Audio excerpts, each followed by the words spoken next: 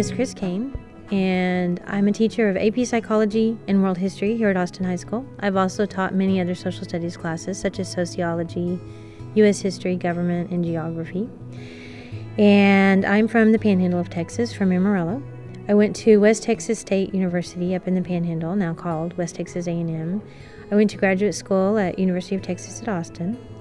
And I have been teaching since 1984. I've been teaching at Austin High since the year 2000.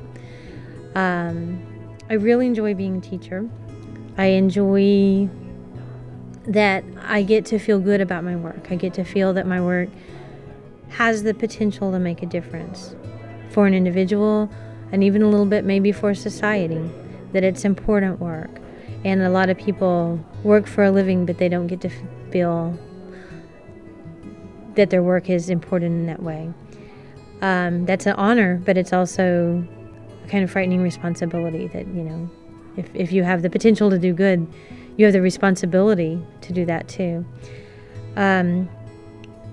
Enjoy working with young people. The energy, the enthusiasm, the optimism that young people have to offer can feed you and keep you from getting into your little rut and keep you energized. And so I like having that. I like the creativity in my job. I like that I get to choose each day how I'll go about the task of what I'm doing.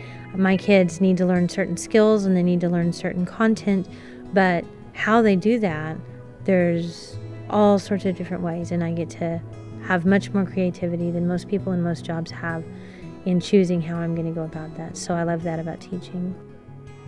In the classroom, I love when kids are frustrated by something and then they figure it out, and you see that little smile come across their face and they take a little step up, and it's a lot of fun to get to be there to see that.